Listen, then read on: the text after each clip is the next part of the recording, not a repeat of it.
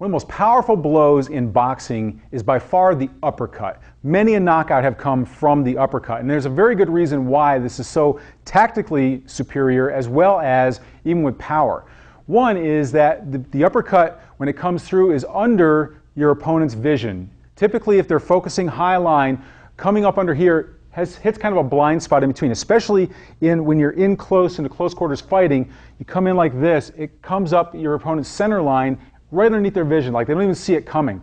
The other thing is that it does take advantage of the center line. The center line of your body is a really hard place for most people to defend against. They don't really defend their center line very, very well, and it's easy to take advantage of that, especially when you're in a real street fight, you're adrenalized. The hands tend to not focus on coming in the inside, they tend to go to the outside and focus more on striking.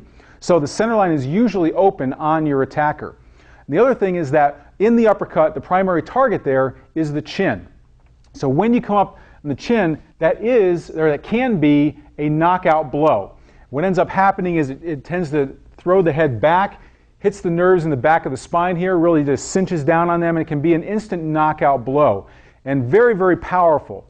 Now, the problem is, though, with the uppercut, is that number one, if you're not in a boxing ring, you don't have gloves on, you have a much smaller striking surface. So if I'm coming up now, if I had big gloves on, it gives me a lot more fudge room in here to be able to strike him, actually hit him in the chin. But if I only have my fist and I'm coming up and under, well, now I've only got this little 2-inch square versus my knuckles that I'm trying to reach here. And in a fight, people aren't staying stationary. They're moving around. They're naturally moving during the fight. So as I try to come up with an uppercut, most likely my hand's going to glance off here. I'm not going to get that head snap that I'm really trying to accomplish there.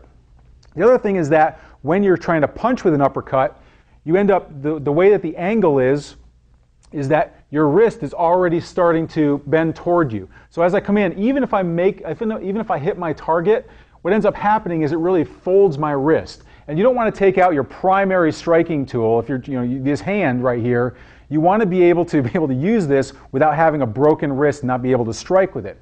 So there's a better alternative to the uppercut that uses the same benefits here.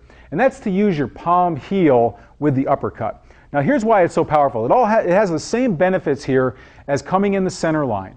Okay, so with the palm heel, basically you have the same motion, but you're striking with right here, the palm of your hand, the heel right here, which is located right just above your wrist. So as I come up, instead of punching, I'm going to come up and I'm going to strike right up his center line with my palm heel. Now what this does is, again, goes underneath his vision, takes advantage of the center line, is very, very powerful now because I'm putting my body up into basically a push, a shove, which is very, very powerful. You can really get your body behind this instead of having to come under with the uppercut.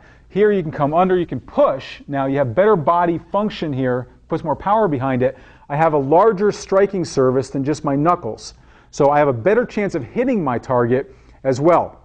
The other thing here, though, is that it gives me a lot more options for attacking in the close quarters combat. So as I come through here, even if I miss, I have my whole hand that can go around his face. So it allows me to come in, grab the back of his head if I want to. If I come up here, even if I don't get that knockout, I get that really good shove that I can shove the back of his head back and really take advantage of that snap that happens there. Plus, I can reach my fingers down, claw the eyes down. I can just basically grip into his face here. I can really do a lot of damage there.